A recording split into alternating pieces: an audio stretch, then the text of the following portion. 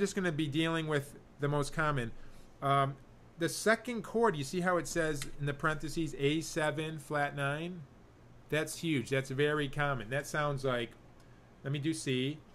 And now A7 flat 9.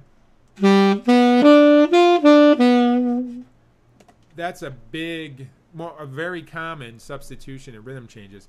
And I think it's a cool substitution. It adds a C sharp in there, and the flat 9 is B flat.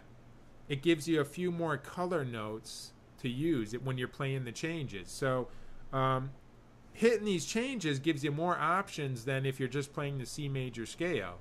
You know, with the C major scale, you're probably not going to hit a C sharp or a B flat too often. But when you're playing these changes, you can do that. So now I'm going to play the same thing. That A7 flat 9 is a dominant chord, and it acts like the 5 kind of resolving down to D minor, the next measure.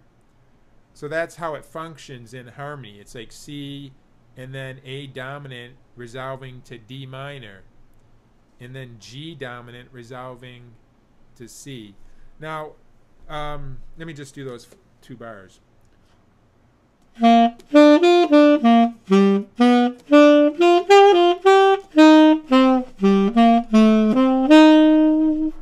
that's the 2 bars.